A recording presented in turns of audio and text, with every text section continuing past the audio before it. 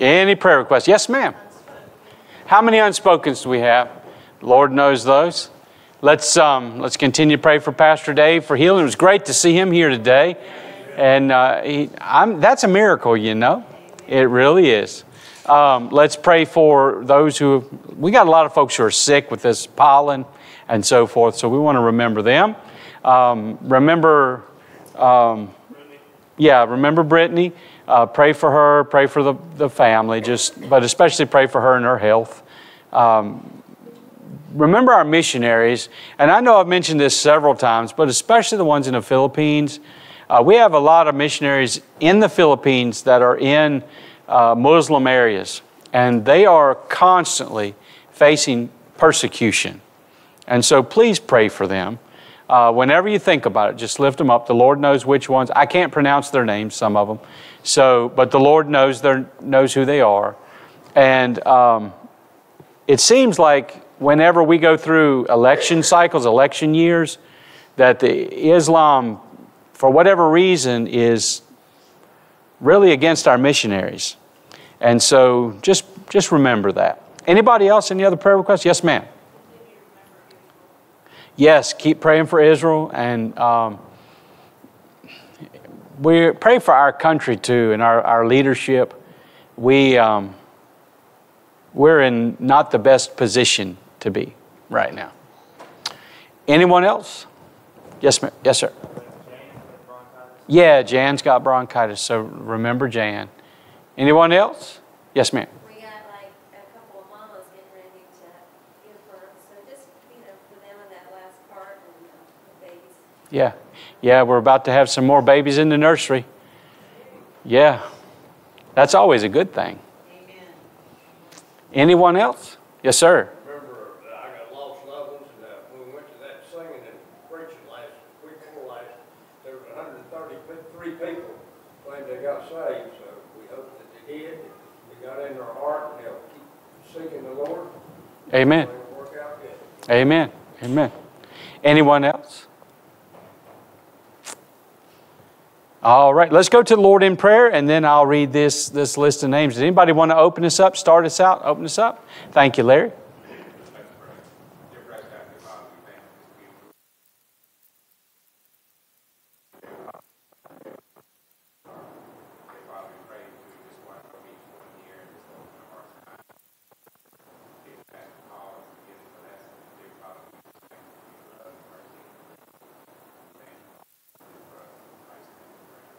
Father, we thank you for the privilege that you've given to us and just the burden that you've given to us to pray for these lost folks.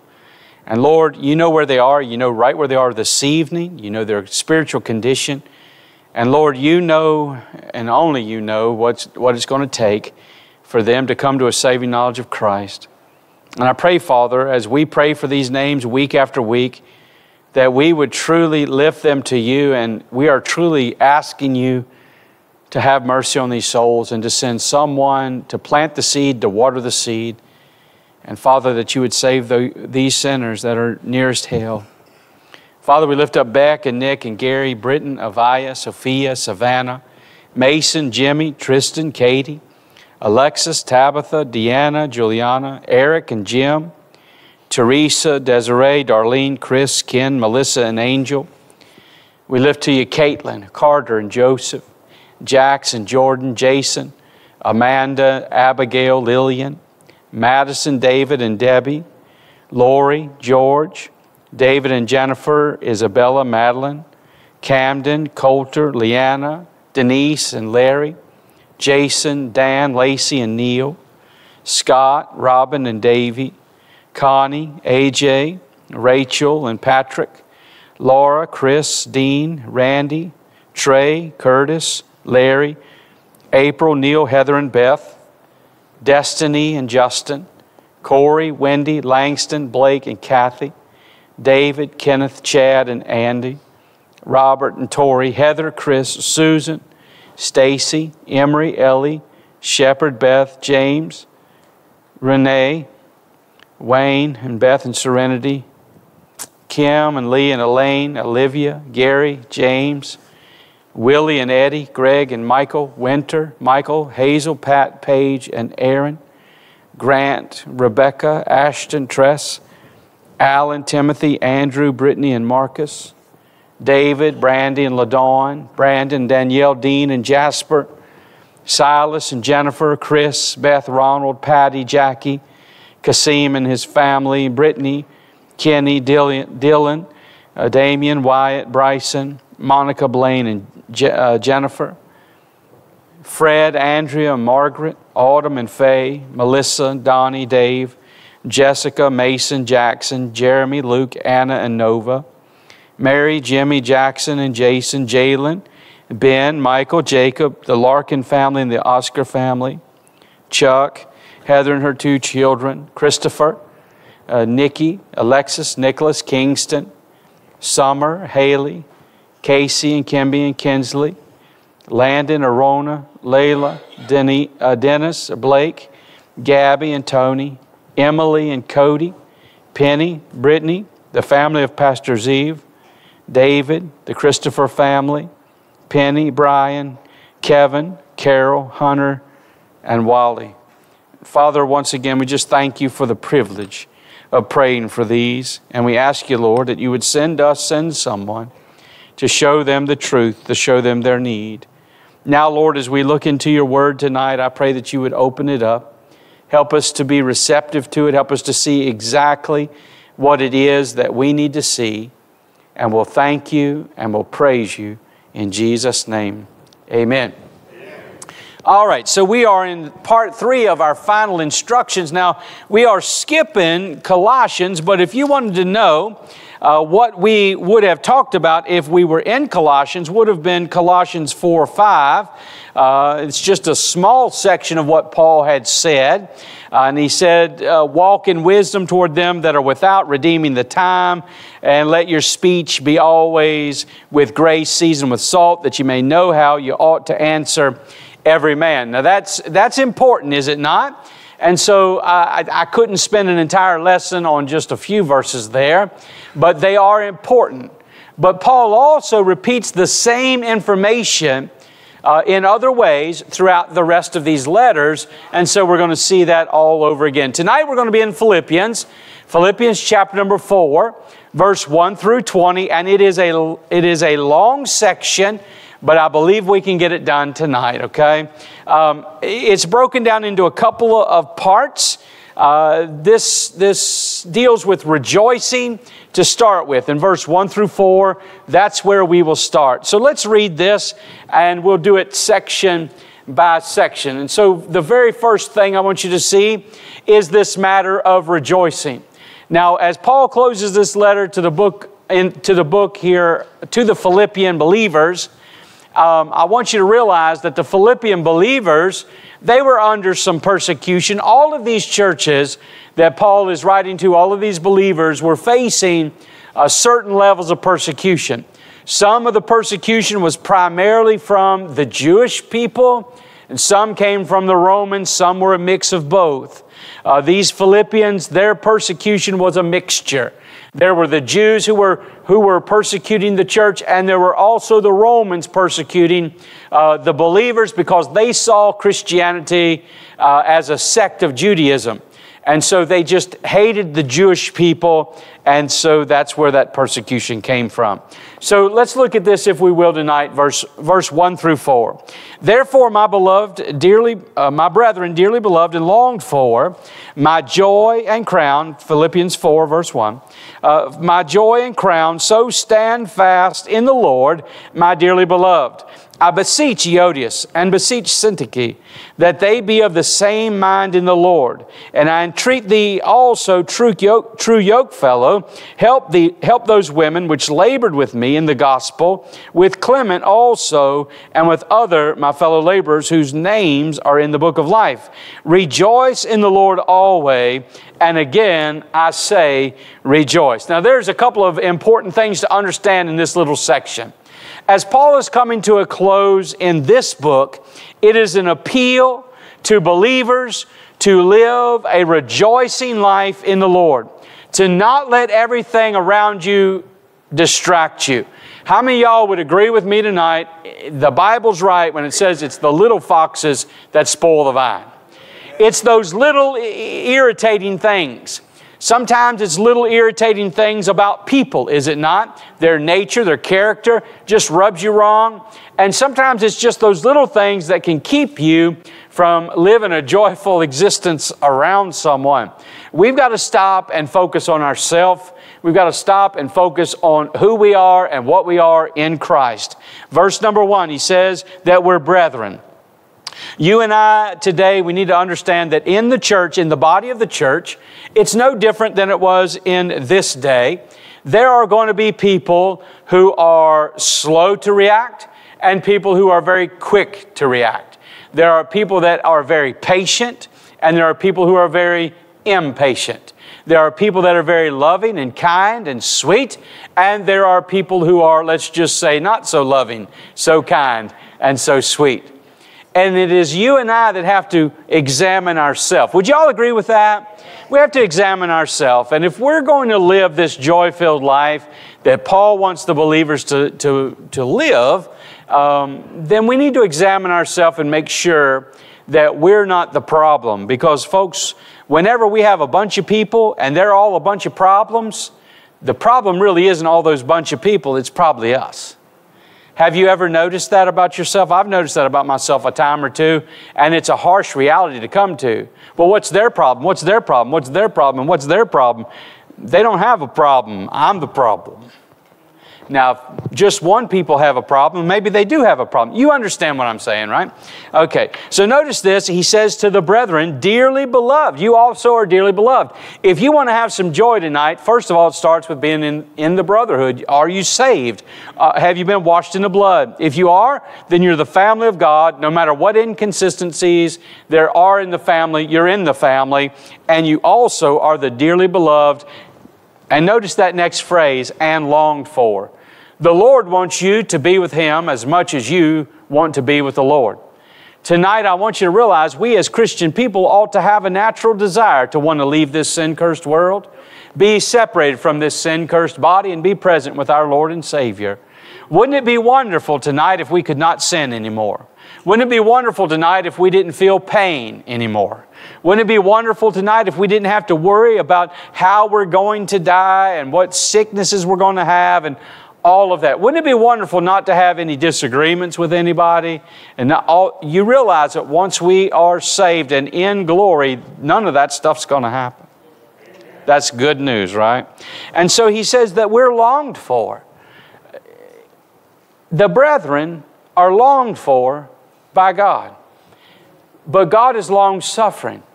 And there are lots of lost people in this world that the Lord, in His long-suffering, are giving a space of time to be saved. We need to realize that. As much as we'd like to be gone from our sin curse and a sin cursed body and the sin cursed world, we have a responsibility. And the responsibility that we have can bring us joy if we do it for the Lord. And the responsibility we have is to live for the glory of God. Our responsibility is to get the gospel out around the world. Our responsibility is to maintain a good testimony in the lost world as well as the saved world. We have a lot of responsibility. And they're not burdens when you're doing it because you know the Lord loves you and He's longing for you as well. Now, I want you to see the next verse. He says this, and we're going to back up to the end of verse 1 in just a second. He says, I beseech Euodias and I beseech Syntyche. Now, Euodias has the idea of being rapid, instant, make a decision. And Syntyche has the idea of, it kind of rhymes with the word to synthesize. Let's think about this. Let's take our time. Let's put it together. Let's not rush into anything. Euodias is like, let's get it done now. Let's jump right in. Let's get it done. And these two people were at odds with each other in the church. And so he says, I beseech Euodias and beseech Syntyche that they be of the same mind in the Lord. The reason is that they were beloved. They were in the family. They were to be experiencing the joy of the Lord. They were to be longed for by God the same. This one and this one were both longed for by the Lord, but they had a problem. They couldn't get along. They were at odds one with another. Their very names tell their very nature, and they're at odds. And I can guarantee you, and please don't blurt it out, but if I were to ask you, who is it that you are at odds with in this church, I guarantee you, if you're doing any work in this church, you're going to find that there's somebody at odds with you. It is a normal, natural course of events. We are brothers and sisters. Did you always get along with your brothers and sisters growing up? If you're an only child, this doesn't pertain to you. You don't have a clue. But if you have brothers and sisters, then you know that you didn't always get along, and yet you're still family. Everybody got that, right? Remember, he's talking about an appeal to rejoice in the Lord. Look back at the end of verse number 1. He says that they're longed for, my joy and crown, so stand fast in the Lord, my dearly beloved. If Euodias was standing fast in the Lord and Syntyche was standing fast in the Lord, and they both loved the Lord, but one was like, let's go, let's get it done. Why are you dragging your feet? What's your problem? And the other one's like, now wait a minute, we need to think about this. We need to take time. Don't rush headlong into anything. Let's make a wise decision. You understand that there are still those two types of people in every church. Am I right or am I wrong? And it's two different groups within the church. And so he says that we are to stand fast in the Lord. Stay standing fast in the Lord, but don't argue over how things get done or when things get done. The work is the Lord's. This is what we need to learn today. The work wasn't Euodias's. The work wasn't Syntyche's. The work was the Lord's. And if you and I want to have joy in serving the Lord and serving the church, we need to stop doing it ourselves. Back up and allow God to work in us regardless of our nature, regardless of our natural bent towards being headstrong, jump in, or being patient. Just allow God to work. Allow the work to be God's, not ours, and the work will get done. And we then will be less at odds with each other. Does that make sense? Let's just put it in perspective here. Let's say that we decided to start a ministry. Let's just say, for example, we decided we're going to start a soup kitchen and a clothes closet. I don't know why anybody would want to do that. There's so many of them out there anyway. But nevertheless, let's say we decided to do that. So we decide we want to have a soup kitchen. Well, there will be a group of people that go, yeah, we got to get it done. We got to get it done right now. And I mean, we got to get this out there. And these people, they're hungry and it's got to be done. And so let's get it done. And then there'll be others that are going to go, now wait a minute, where are we going to get the food from? How are we going to store the food? What kind of health laws are we talking about? What about the health department? What about the fire department? Amen, am I right? Yes. And so we have to work together.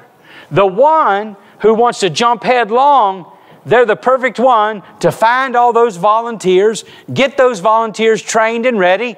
And the ones over here that are like, let's make sure our ducks in a row, they're the best ones to make sure that the food is prepared right, that the food is brought in, and that people are taken care of in an orderly, decent manner. Amen and amen.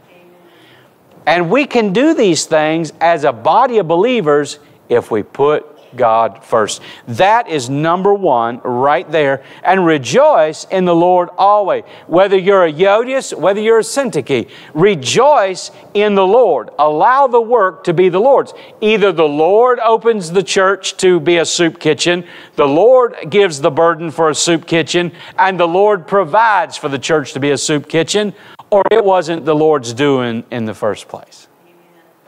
This is something that we have got to learn. Amen? If nobody volunteers to do the job doesn't need to be done. It no longer is the Lord's doing. It may have been His calling to start with. Let's be honest. If nobody wanted to be Sunday school teachers, do you know what that means? That doesn't mean you force people to be Sunday school teachers. You stop. You stop. That goes contrary to our way of thinking in the modern world, doesn't it? Nope, we got to do it. Got to have it. It's got to be done. I mean, Sunday school's always been there. No, it hasn't. It's not in the Bible, you see. And so what we need to make sure is that we are waiting on the Lord to give us what we need. And if the Lord does not provide what we need, then it is another ministry that we need to seek what the Lord would have us to do. Do y'all realize where Sunday school come from? And by the way, we're not shutting down Sunday school. I'm not saying that. But y'all realize where Sunday school came from? In the 1800s, there were children that were basically slave laborers in the factories. And a man had a burden because these children were going into the factories, and the only day they had off was Sunday. And these children were ignorant. They couldn't read and they couldn't write. And do you know why Sunday school was started? Sunday school was started because one man in a church had a burden, brought his burden to the church, and the church worked together, even though there were Yodiuses and there were Syntyches in the church. They worked together to start a Sunday school. Sunday school had nothing to do with the Bible. It taught them math, reading, the reading, writing, arithmetic. That's how Sunday school got started.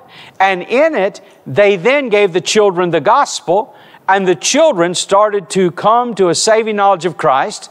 They learned how to read, they learned how to write, they learned how to do math, and then they got better jobs and didn't have to work as slave labor. That's how Sunday school got started. And you thought it was Lifeway, right? It's not. And so now think about what it has morphed into. Now what it has morphed into is this humongous spending arm of the local church, because we have to buy all this literature and buy all this material, and we have to have all these teachers, we have to have all these classrooms. Do you realize that the average church up until the 1900s was just one room? It was the sanctuary. And inside that sanctuary, when the church met for Sunday school, it wasn't to teach reading, writing, and arithmetic anymore. It was to teach the entire church a biblical lesson from the Bible, all together, men, women, boys, and girls. And then after the Sunday school hour, there would be the preaching hour. And after the preaching hour, people would go home, take care of their animals and their flocks, come back that night, and it would be preaching again that night. That's the way the church was. And now it's big business, you see. Everything is out of whack. And that's what happens when you get a Yodius and a Syntyche that are at odds, and the church, instead of working it out biblically, they yield to whichever one of these yells the loudest. The squeaky wheel gets greased. And the fact of the matter, the only thing we need is preaching, praying, and singing. That's all we need. That's all we need. Y'all get that? All right. So this is where rejoicing comes from. Think about what we hear and what we've always heard. Remember the stories of our grandparents and great-great-grandparents and our forefathers, how they didn't have a lot of the world's goods, but they met together, they worshiped together, they prayed together, they worked together, they shared their farm implements together, and they rejoiced in the Lord. Well, now we've got everything under the sun. We have every opportunity afforded to us. We have all the Sunday school classes for all the ages. And are we rejoicing in the Lord? Or are we enduring? Are we truly thankful and glad and blessed and happy and can't wait till Sunday comes? Or are we, well, it's one more thing to do on the weekend. Got to give God my 1 hour. Those types of things. When he's closing this letter, and trust me, this is, even though it's the smallest section in the verses wise, it is the biggest section. Because if we have no joy within our own personal self, how can we expect to have joy as a body of believers? And if I don't have joy in myself, how can I not look at the Yodiuses of the world and go, it'll be all right. It's okay. Just relax. Cool your jets. It's fine. And how can I not look at the Syntyches of the world and go, you know what? Sometimes spontaneity is the spice of life. Sometimes you don't need to be so analytical. Sometimes you need to just let a few things happen.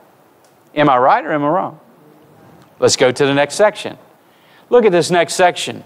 It's to show moderation. Now, again, short verses, but this is really a short section.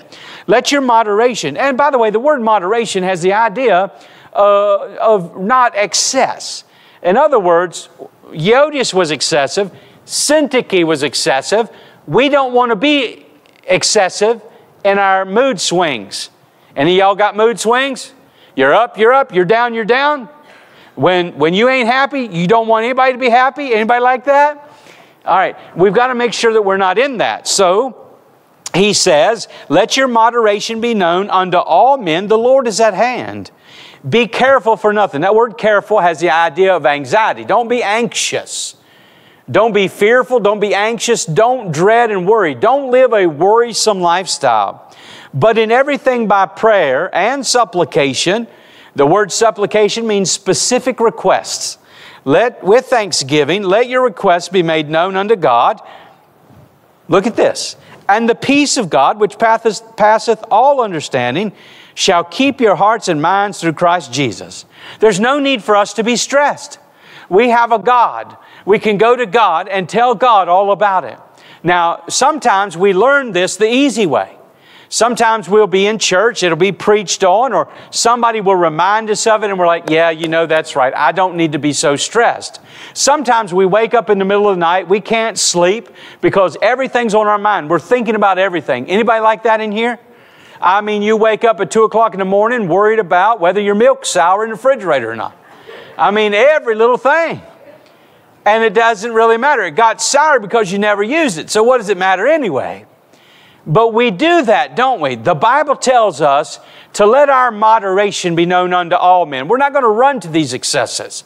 We're not going to walk around as though we have everything to worry about. Because, to be honest, we're bought and paid for with a price. We are the body of Christ, are we not? He's the head. He tells us we have no stress if we would live a no-stress life. You don't have to worry about anything. God knows all about you. He knows the hairs of your head. He knows your tomorrow. He knows everything about you financially. He knows everything about you physically. He knows everything about you mentally. He knows everything about you spiritually. If you are born again into the family of God, we don't need to worry so much. The Lord said that He feeds the birds. He clothes the fields and the lilies. And how much greater are we than that? He'll take care of us. Our God is a great and a mighty God. Paul said, and we talked about it the other week, Paul said, I know how to be abased and I know how to abound. I know how to have nothing and I know how to have everything. And folks, he said, I have learned therewith to be content. When I have nothing, when I have everything, I can be content. Because his contentment didn't come from the stuff. His contentment didn't come from the happenings of the world or even his social interaction. It came from Jesus. The Lord gives us peace. And that's exactly what he's talking about. Be careful for nothing. In everything by prayer and supplication with thanksgiving, let your requests be made known unto God. So if you wake up at 2 o'clock in the morning tonight, and you're worried about what's going to happen in your family, and you're worried about the finances, and you're worried about your health, this is what you do. Lord, I sure am anxious. And you said for me not to be. You said cast all our care upon you because you care for us.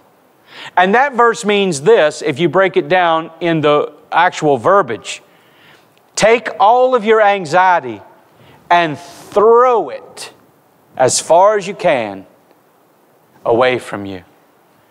Give it to the Lord and don't return to it, because the Lord has a passion for you, a love for you, a care for you.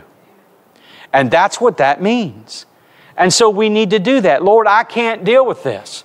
Lord, I'm driving myself crazy. Lord, I'm frustrating myself. I'm worrying myself sick. You ever worry yourself sick? I've done it. It's a stupid place to be, but we do it, don't we? As human beings, we get there. It's a miserable place to be, is it not? I remember many times in my life not worrying about how I'm going to deal with some situation at church. Because whether y'all know it or not, you made me gray, you see. And there have been some serious issues that I've had to deal with at church since I've been here. And there have been some nights where I'd be up all night just sick on my stomach because I'm not naturally one to be confrontational or to fight. That's really not me. I would rather just preach the Word and you get it and behave yourself. You know what I'm saying, right? But let's just be honest. We don't always do that, do we? And so sometimes there are things that have to be dealt with. And I have many times woken up in the middle of the night so sick over something like this. Just so anxious, so sick. And I'd go to the Lord, and eventually the Lord would just give me peace. And I'd get back to sleep. And I have found that when I just allow God to handle most of these issues, there are some things I still have to deal with. But when I allow God to handle it, He takes care of it in a way. And if I would have handled it, I'd have probably messed it up. God has a better way. Let God be God, y'all. And let God take care of your problems. God is a great problem solver, is He not? So let's look at the next one. The third section is thinking clearly. So if we're going to understand this closing, and it's an appeal to rejoice in the Lord, it starts there with that rejoicing and understanding that we're all different. And understanding that we've got to get along in all of our differences. And you can get along in your differences if you so choose. Put the Lord first, yes? And then the second one was to show moderation. And truly, folks, we can show that moderation. We can cast our care upon the Lord. We can stop with all the anxiety attacks. Now, if you suffer from anxiety attacks, and I have in the past, they come out of the blue. It's not your fault. Let me just help you with that. Anybody in here suffer with them? You're willing to admit that? I'm telling you, or have in the past? Yes, absolutely. They come out of the blue, don't they? It's not that you have a deficiency. It comes out of the blue. It's what you do with it when they hit you. At first, you're overwhelmed. You don't know what to do. You're just absolutely mentally frazzled. And you can't get a grasp of reality. If you've never had a panic attack and you've never dealt with panic like that, it is debilitating. You just want to find a hole, get in it, and hide till the world is gone. It's a terrible place to be. But after a while, you've got to come to a reality that this is not the best way to be. This is not the natural way to be as a Christian. And you've got to carry it to the Lord and let the Lord help you with that problem. Amen? Everybody with me on that, right? And so next is the thinking clearly. Look at verse number 6 through 9.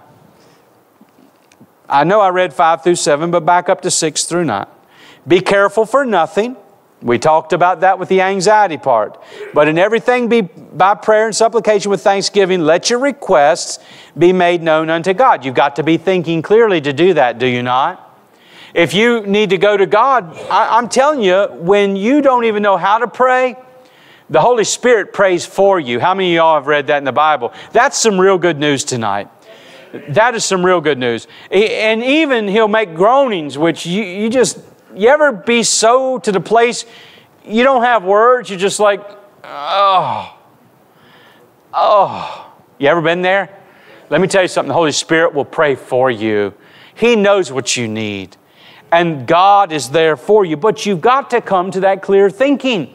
And when you come to that clear thinking, then and only then can you come to God in the right fashion with a clarity. God, you can handle my problems.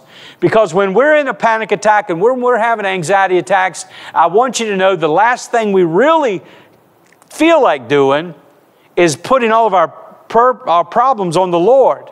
Because we're not even thinking clearly that way. And to be honest with you, we start to wonder, does God have the power? Anybody that have anxiety want to agree with me? We start to doubt God because that is just the way human beings are. But when we come to that clarity, then clarity of thought allows us to go right straight to God. And then we find that peace again. It is the peace of God that gives you clear thinking. It is the peace of God that floods your soul. And tonight, no matter what you're going through, no matter what difficulty you're going through, no matter what issues you're facing in life, no matter where your anxiety is about the future, I want you to know this, there is still peace with the Lord. You have the Comforter on the inside. The Holy Spirit of God, yes, He does chasten you. Yes, He does correct you. Yes, He does rebuke you, but He also comforts you. And He is called the Comforter for that reason. He is our peace. And if you will go to the Lord, you get that clear thinking, and you go to the Lord, He'll give you peace. There are things in my life that come sometime, and like I told you, they cause me to have that anxiety. I wake up in the middle of the night. How am I going to handle this? I'm going to say the wrong thing or do the wrong thing, or I don't want to say the wrong thing or do the wrong thing. I don't want to hurt anybody. I don't want to cause a problem, a bigger problem than what it is. And I'd worry about it. And then the Lord will just give me a peace. When the peace comes from the Lord, I have clear thinking. And I can clearly stop and go, you know what? It's not as big as I'm making it. My mama used to tell me, boy, you make mountains out of molehills. And now I know exactly what she means. And we all do that as human beings, do we not? It is universal. But some make bigger molehills or bigger mountains, and some make smaller mountains. But we all do it. Look at the next verse, verse number 8 and verse number 9. Finally, brethren, as he comes to a close, and the last section is basically using Paul's life as a reminder. We're going to get there in just a few minutes. Using Paul's life as a reminder and using it as an example. He says this to these brethren here at Philippi. Finally, brethren, this is his final remarks for the finality of all finalities. Whatsoever things are true, whatsoever things are honest, whatsoever things are just, whatsoever things are pure, whatsoever things are lovely, whatsoever things are of a good report, if there be any virtue, if there be any praise, think on these things. Those things which you have both learned and received and heard and seen in me, do, and the God of peace shall be with you. Look at that. Think about that for a minute. Our minds, the way we think, affects our joy. That's what he's saying. Remember, he started out with Euodias and Syntyche, and this one wanted to hurry up and get it done. You know why they had to hurry up and get it done? They had to just jump because that's the way they thought. If I don't get it done, it's not going to get done. Them other people over there, they'll drag their feet. I got to get it done. No. We got to get it done. And this one over here, what were their faulty thinking? Well, I just don't know why they get their bloomers in a bunch. There's always going to be poor people. We just need to take our time. Well, sadly, the Syntyches of the world would never get anything done. They'd never tell anybody about Jesus. They'd never get anything done in the church. Am I right? They'd have to analyze everything, and it would never get done. And so there has to be a joining together. There has to be a joyous atmosphere. There has to be a joy from Jesus. There has to be rejoicing together, allowing the Lord to do the work. There has got to be this spirit of unity together, allowing the Lord to do the work. And that can't happen if you're anxious and worried about everything. If this side worries and this side worries, and they have their fears and anxieties and worries, and this side has their fears and anxieties and worries, and they're not taking it to the Lord, and they're not showing moderation, then they're going to live extreme, both sides, and you'll never come to a concluding matter. Some of y'all work with people like that, don't you? You have people at your work like that. You have people in your family like that. And it feels so very schizophrenic, does it not? And nothing gets accomplished, a lot gets talked about, but nothing gets done. And I want you to know that's why it is like that in many churches. A lot of talk, nothing gets done. Because they cannot come to a conclusion about the solution and then work it out. Everybody has their own ideas. By the way, it's been that way in the body of believers for a long time. Remember back in the book of Judges, everybody did that which was right in their own eyes, and that is a form of what he's talking about. Then we get things right. We take it to the Lord. And then we have the peace that comes in. But we have got to have this clear thinking. And so he says, stop. This is what you need to think about. Don't think about the task at hand. Let's be real honest here tonight.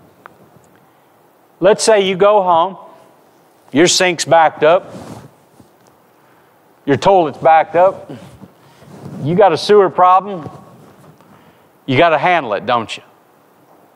You got to deal with it. It's not going to go away. You got to deal with it. So what do? You deal with it. Am I right? Because you have a problem, you're faced with a problem, the problem has to be taken care of, and if you can't fix it yourself, you have to hire somebody to fix it.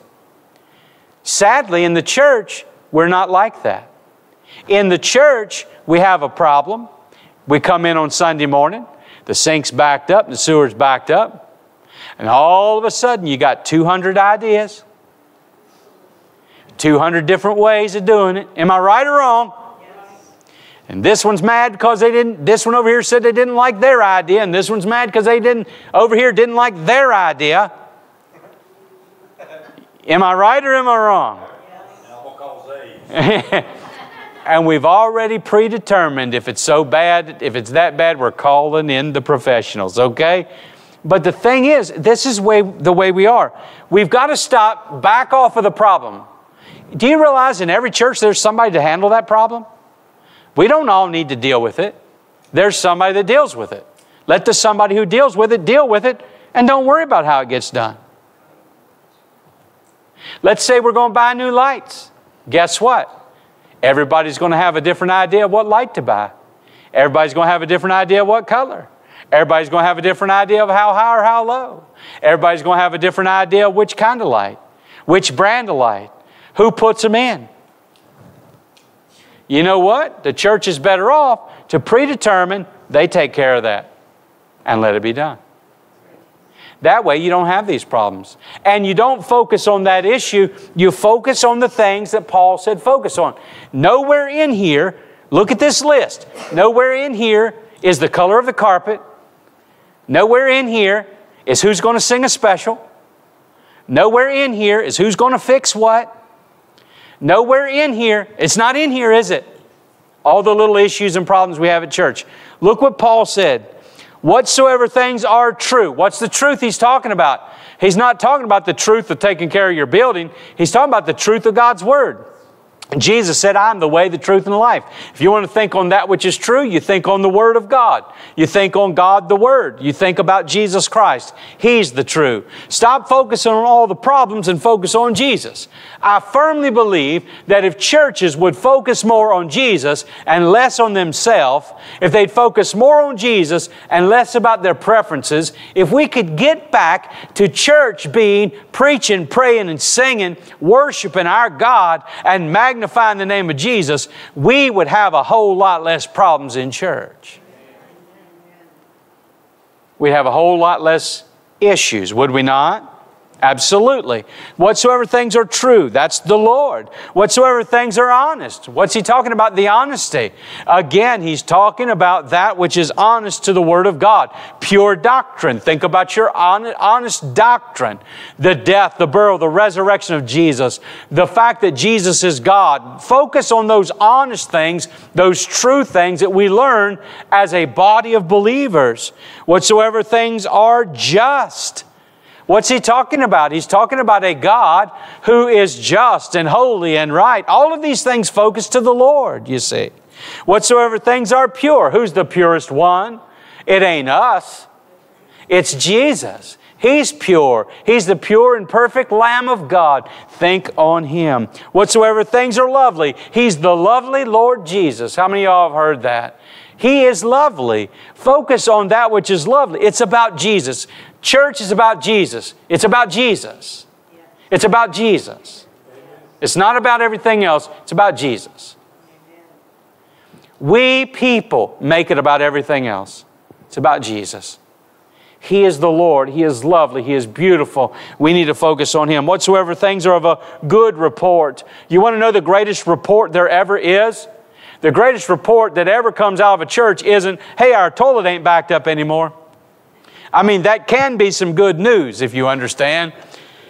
But the greatest thing is this: we serve a risen Savior. He is alive forevermore. He'll save to the uttermost. He is coming again. You want a good report? I'll give you a good report. There are people that are still getting saved. There are families that are still being put back together. There's still the name of Jesus being magnified around the world.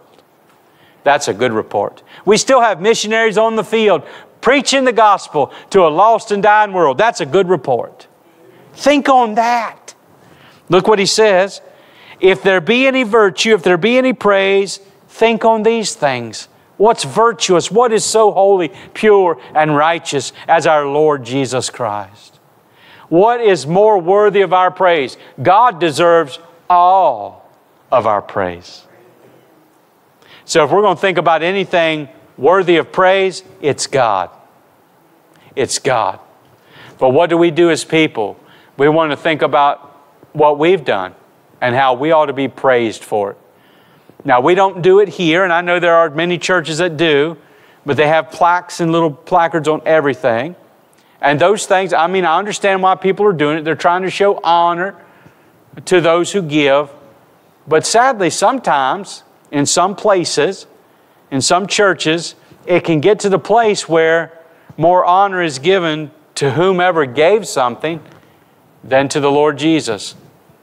I was doing a revival at a church, and it said right in the front where they had the Lord's Supper, "This do in remembrance of me." And right beside the "me" was a plaque, and it was given by so-and-so in memory of so-and-so and so-and-so. So who are you doing in memory of? Whomever is on that plaque, you see. And that's not the Lord. Had you removed that plaque, you would have found out whether that person was a Syntyche or a Euodias, wouldn't you? You'd have found out just how personal that stuff is. Church isn't personal. Church is about the person of Jesus. Our relationship with the Father through Jesus is personal. But what we do here is corporate towards God. Is that right? Are y'all with me tonight? Do you see it? Have you ever thought about it that way? Finally, here's the last one. We are to use Paul's life as an example. Longest section, but the shortest portion tonight. Look at verse 10. "But I rejoiced in the Lord greatly, that now at the last your care of me hath flourished again." Now, notice this. This church gave to Paul as he was about his missionary journey. They were loving. They were giving people. And so, folks, they had some good stuff about them. Paul was addressing Euodias and Syntyche because that seemed to be a problem in that congregation. And it is a problem from time to time in every congregation. Would you agree? And so he didn't end there. He said, here's how you do it. You cast that to the Lord. Give it to the Lord. Surrender that. Rejoice in the Lord. Get rid of that stress and that anxiety. Stop trying to have your own way, because really that's where all this stress comes from. And give it to the Lord. And once you have given it to the Lord, then think on the things that keep the peace inside of you, that keep you living a life of peace. And it's about thinking about Jesus. Think about your Savior. Think about your God. And then he says this. He says, I rejoice because you guys showed me love. You showed me care. He wasn't bashing them. He wasn't cutting them. He wasn't rebuking them. He was showing them they had an area that needed a little work. It shows the pastoral part of Paul. Many times we read the writings of Paul and we think, boy, he was awful brash. He really wasn't. We read it that way. He was very loving and very thankful for the love that he received from the church. Look, and I'm done. Wherein ye also were careful, but ye lacked opportunity. Not that I speak in respect of want, for I have learned, and here it is, I have learned in whatsoever state I am therewith to be content. I know both how to be abased and how to abound, how to be poor and how to be wealthy. Everywhere and in all things I am instructed both to be full and to be hungry, both to abound and to suffer need. That's all of us. Now, we may not be cast in a prison. We may not have great swells of wealth and losses of wealth. But all of us go through this in our personal life with personal things. Sometimes they are relationships. Sometimes it's through family. It can be your wealth. It can be your health. It can be any number of things. And you've learned, as you've grown older in Christ, as you've matured in Christ, all you need is Jesus. Why? Because hopefully you've gotten to that place where you stop and your thought processes is not on how you're going to make it through it, but on how you're going to glorify God as you watch Him lead you through it. If God brought you to it, He'll see you through it.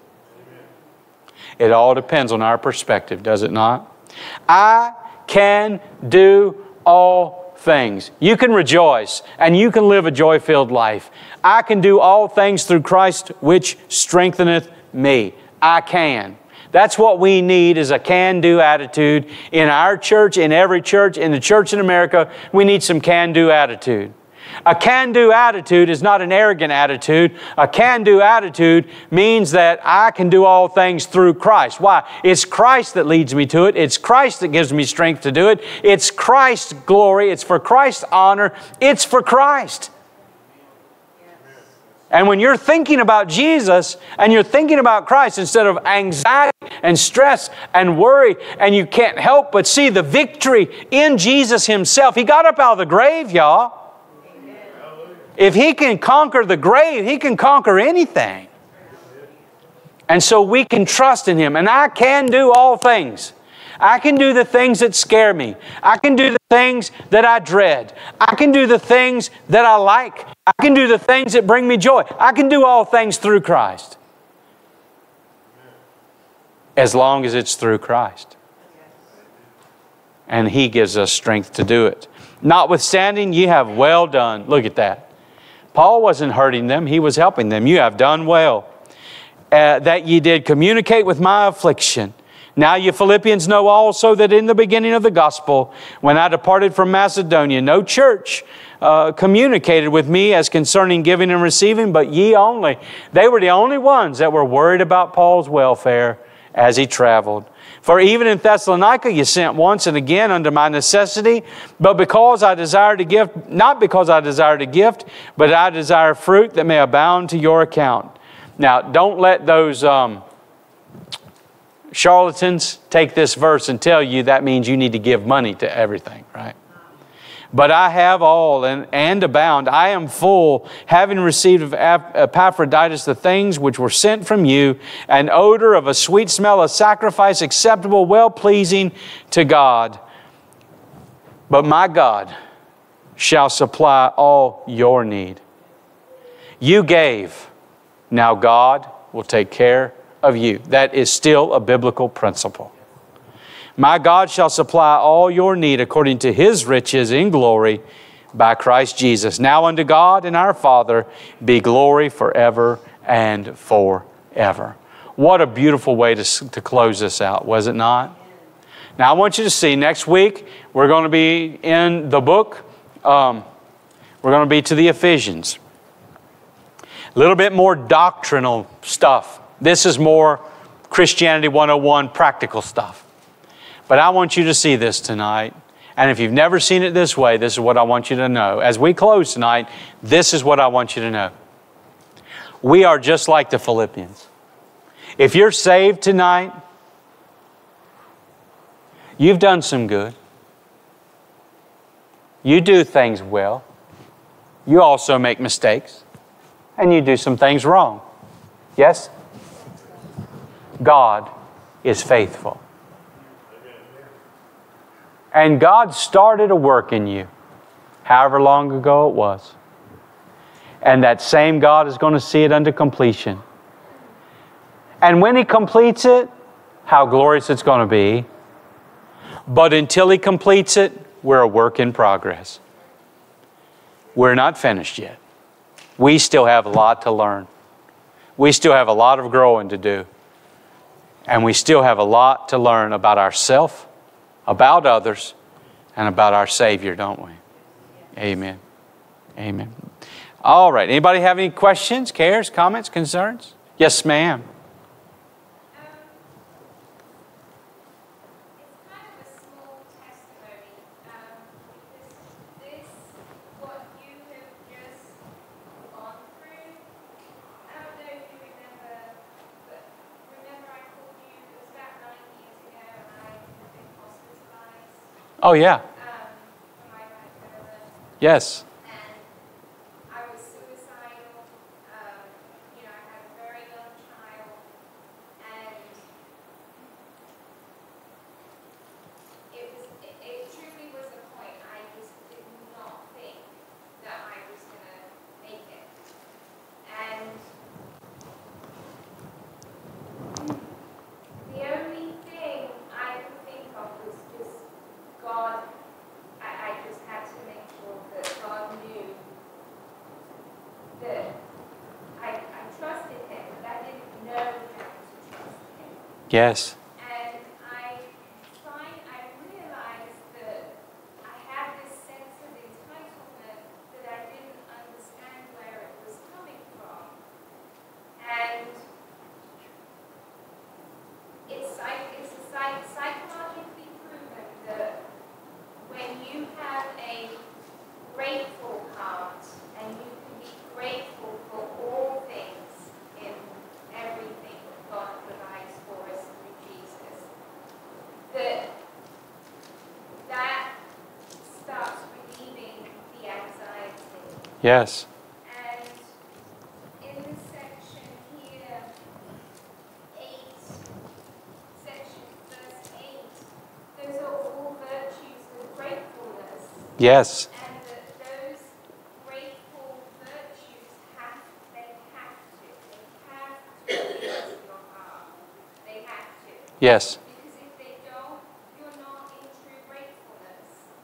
And it's taken me 7 to 8 years to realize that piece of it, where now I can function daily knowing the Lord has me in His grasp, Yes. and that I can go about with confidence in Him, not confidence in me that I can do it, Right. but confidence in the Lord, and that having that grateful heart, I make it through my day each day. Yes, ma'am. And just everything you've read just in this one piece, that's come full circle for me. Amen. And, I reach out to others that are struggling, that just these verses here, if you can take that into your heart every day, I promise you, I absolutely promise you, I get on my knees and pray with you and promise you that this will help. Yes. Amen. It will. You learn the light when you're in the darkness. You learn the strength of God when you are at the worst and the bottom. And you learn. This is the soul winner's crown. Yes. That this is, and that's where Yeah. You never really, and you said something that I think is so true, and we're going to pray and dismiss in just a minute, but it's so true. Many times we talk about this, but do you know what it means? Do you really know what it means to surrender? Do you know what it means to live a joyful life? Do you know what it means, or is it still something you're just talking about? Because you truly learn to rely on the Lord and trust in the Lord when you have nothing else to rely and trust in. I always tell people going to Bible college wasn't for my education. It was so I could learn to trust the Lord. Because otherwise, we would have failed and quit. You can't. It financially didn't make sense. Family didn't. It didn't make any sense. But it was what the Lord was doing, bringing us to a very place that we had to be abased so that we learned to trust the Lord and see that the Lord was faithful and we didn't have to pull ourselves up by our bootstraps. The Lord would lift us up. And the Lord would fill us up. And I think so many times we Christian people talk about the joy and we talk about faith,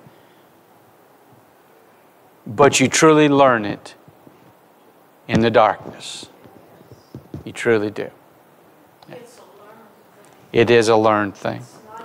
And thank you, Trina. Thank you. Amen. All right, y'all ready to go home? All right, let's pray. Father God, thank you once again for just allowing us the opportunity to gather together tonight. We ask you that you'd watch over us as we go our separate ways, keep us safe and secure till we can meet again. And Father, we just want to thank you for everything, but most of all for salvation for sinners like us. And it's in Jesus' name we pray. Amen. You guys have a good night.